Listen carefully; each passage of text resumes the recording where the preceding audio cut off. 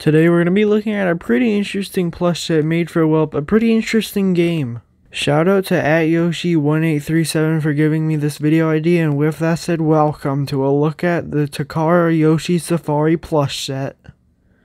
This plush set was released in 1994 for the game Yoshi Safari by the company Takara. These plushes were only available in UFO catchers in Japan. So since of their exclusive release, they have become pretty rare over the year and they're quite hard to find, especially in good condition. So with that said, let's move on to the first plush in this set, being the Mario in this set. Now this is actually a pretty unique Mario plush since it's holding a super scope. In the game Yoshi Safari, it was one of the only games to use the super scope, so the Mario plush actually has a super scope, which is a really unique feature. I'm glad that Takara added it. And one thing that makes this already super cool feature even cooler is that it could actually shoot out of the gun.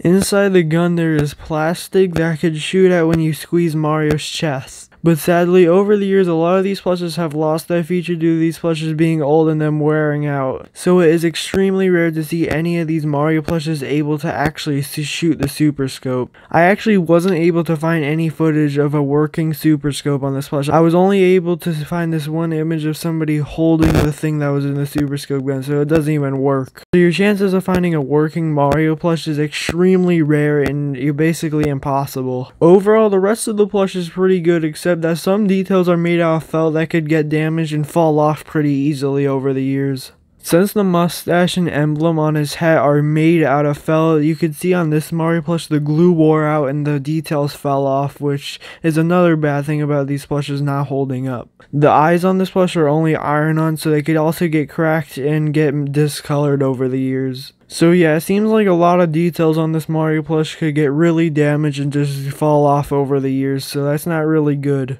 One good thing that Takara did with his plush though is that they put cardboard in Mario's feet so that he could stand up somewhat well at least. But yeah, even though this plush could fall apart easily, it's still a really good plush and one of the most unique Mario plushes made for any set. If you want this plush, I would recommend looking on eBay, Mercari, or Yahoo Japan auctions, and it's extremely rare to find one in mint condition, especially one with a working super scope, so good luck finding a mint condition one. Now let's move on to the next plush in the set, which is the Yoshi.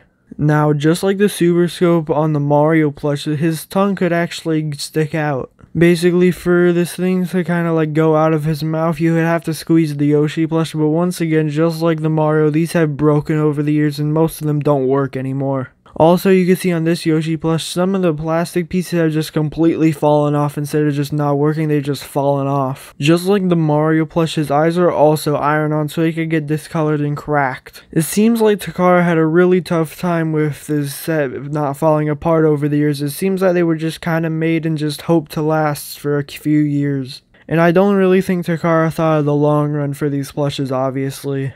And just like Mario, the one really good thing about this plush that has held up is the cardboard in his feet, making him stand easier, which is a really nice detail from Takara to add. Once again, if you want to find a working Yoshi plush, it's basically impossible due to most of them being broken and being very hard to find a working one, but I recommend looking on eBay, Mercari, or Yahoo Japan auctions. Now let's move on to one of the most unique parts of the whole set, being the first set to have the Koopalings F plushes, starting with Larry.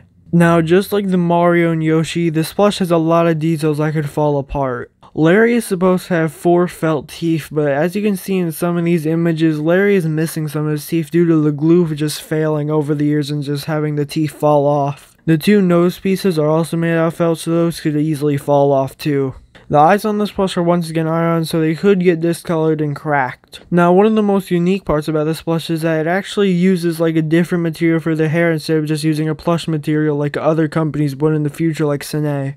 I really like the hair on this plush, and I'm glad Takara took the time to actually get this different material instead of just using normal plush material. It's a really nice detail from Takara. The cuffs around Larry's arms are also made out of felt, but they stand up pretty well and actually are one of the best parts about this plush, as they look nice and also they stay well over the years and don't really get damaged as I've seen in photos. His feet also have cardboard in them to make him stand easier, which is a really nice detail. Now, by far the worst part about these Koopaling plushes is the shells on them. They could get damaged super easily. So for some reason, instead of making the shells out of a plush material, Takara decided it would be a good idea to make them out of a plastic material that could easily crack and get damaged. As you can see on this 1D plush, which we'll be looking at next, the shell is completely destroyed, and there are tons of Larry plushes and the rest of the Koopalings in the set that have these destroyed and cracked shells. I really wish Takara made these plushes with a different material on the shell, but yeah, they didn't, so this is a really bad part about the plush. But if you want to find a Larry in mint condition with a non-cracked shell, it will be very difficult, but I would recommend look on eBay, Mercari, or Yahoo Japan for this, but it's very rare to find a mint condition one, especially with the tag still on it and the good condition shell. Now let's move on to the next Koopaling in the set, being Wendy. Just like the Larry plush, the two nose pieces could fall off because they were poorly glued and they could just fall off over the years, and same thing with the eyes, they could get cracked and discolored over the years. Now another unique thing about the Takara plushes is that on this plush they actually use actual beads for the necklace instead of just using it with plush material like future companies would. Takara actually took the time to make a nicely detailed necklace with actual beads, which is a really nice detail from Takara, but also once again, just like the shells, it was a bad decision overall because they could get easily damaged and destroyed. And a lot of the times when you find this Wendy plush, it'll be missing the necklace altogether. And it's very hard to find pictures of this with the necklace on it because most of them have fallen off or getting damaged over the years. And just like Larry, the shells could get destroyed over the years because they're made out of plastic and they could get cracked super easily. Also, here's a picture that I found of Wendy just completely missing the shell, which is another bad thing about it, like they were poorly put on so they could just fall off over the years. But overall, this is still a pretty nice plush, just like all the others in this set. Just like the others, recommend looking on eBay, Mercari, or Yahoo Japan for this plush. Now let's move on to the final Koopaling in the set, being Morton. Now Morton has the same problem as Larry's teeth, which his teeth could fall off over the years due to them being poorly glued on, and same with the nose piece, and same with the eyes being able to be chipped and discolored. Also, something I noticed about this Morton plush is that it seems Takara didn't really do a good job with the star on his face, putting it down to his mouth. On this picture that I'm putting on the screen right now, you can see that it's kind of just like off-centered to the star on his face. It's just kind of a weird detail that Takara just kind of messed up. Also, the little bit of hair he has on his head could fall off because it's made out of felt, so I'd be careful with that. And as of all the other Koopalings in this set, once again the shell is made out of a plastic material. It could fall off or get cracked pretty easily, so be careful with that, and it's very hard finding a mint condition one. If you want this plush, look on Mercari, eBay, or Yahoo Japan. Now let's move on to the final plush in the set, being Bowser. Now a detail I really like about this Bowser is that he uses the exact same hair as Larry instead of just making out of a plush material like other plushes do. I really like this extra detail. I think it just looks better than instead of having just normal plush material on, in my opinion.